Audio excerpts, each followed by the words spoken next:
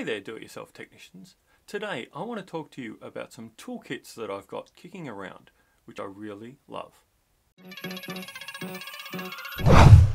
Merry Christmas, do-it-yourself technicians.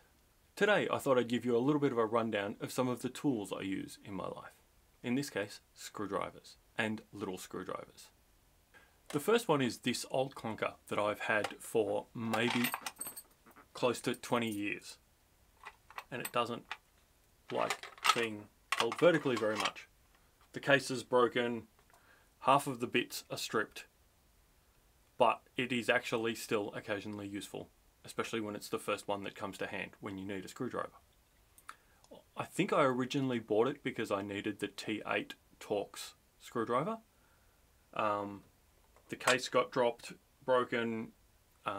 Like I said, some of the Phillips head bits are chewed out, but it's still kind of handy to have lying around when you need something. But recently I decided to get on Wish and see what the toolkits there were like. And so I bought a couple of different ones.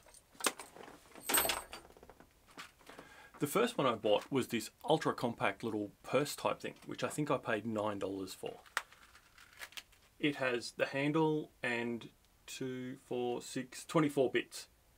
Now these range from things like the SMS ejection tool, Phillips heads, stars, Torx, the whole lot. It really is pretty much everything you need. And all in this really nifty little carry case. So the idea is you tilt them down and they just pop out. Grab the handle, slot it in, they don't fall out. A little bit of magnetism, and they work really well. Some of these again have started to strip out just a little bit. Now maybe I'm not very careful with them, maybe I'm not picking the right screwdriver for the job. But all in all, for $9, this is a really handy little kit to have kicking around. The latest purchase is this one, which is in this nifty little slide out case. You can happily hold it up, in fact even tilt it over, because all of the pieces are actually magnetically held in. You can just push on the tip and slot them out, but then you pop them back in and they just magnet themselves back in. And obviously the handle just clips in as well. Again, 24 bits. These ones are a little bit different. You've got Phillips heads, Torx in a variety of different sizes. There's tri-point, flathead, pentalobe or star, 5-pointed stars, a few hex drivers, a triangle point, and a snakebite point security driver. Again, they just drop into the handle, which is nice and long and comfortable and really easy to use, small. The case just slides on, very portable, love it. I think this one was maybe about $13 or thereabouts on Wish, plus shipping. But a really useful tool for the tech type people in your life, or even just to have in the second drawer or in the car. I've actually kept this one in the car.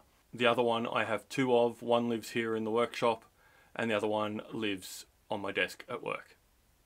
I used this set just this morning with the 000 Phillips head bit to put a Samsung phone back together that I'd taken apart.